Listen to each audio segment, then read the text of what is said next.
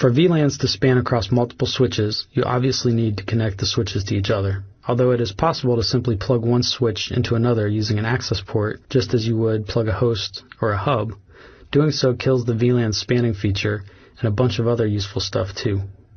A switch-to-switch link must be set up as a trunk link in order for the VLAN system to work properly. A trunk link is a special connection. The key difference between an ordinary connection, an access port, and a trunk port is that an access port is only in one VLAN at a time. A trunk port has the job of carrying traffic for all VLANs from one switch to another. Anytime you connect a switch to another switch, you want to make it a trunk. A trunk can be created only on a fast Ethernet or gigabit Ethernet connection. 10 megabit Ethernet ports are not fast enough to support the increased traffic from multiple VLANs, so the commands are not available for a regular Ethernet port. By default, traffic from all VLANs is allowed on a trunk. You can specify which VLANs are permitted or not to cross a particular trunk if you have that requirement, but these functions are beyond the scope of the CCNA exam.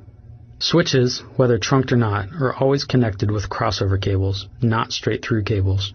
In CCNA land, there is no such thing as a smart port that will auto-detect a crossed connection and fix it. The Catalyst 2960 has such a feature, but the exam will test your knowledge of when to use a crossover cable. For the purposes of your exams, if two switches are not connected with a crossover cable, there will be no connectivity between them, period. When creating a trunk, you must choose a trunking protocol. A trunking protocol adds a VLAN identification tag to frames coming into the switch.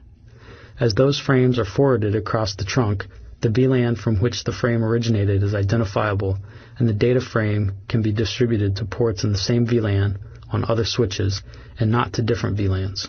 This frame tagging and multiplexing function is what enables VLANs to span multiple switches and still keeps each VLAN as a separate broadcast domain.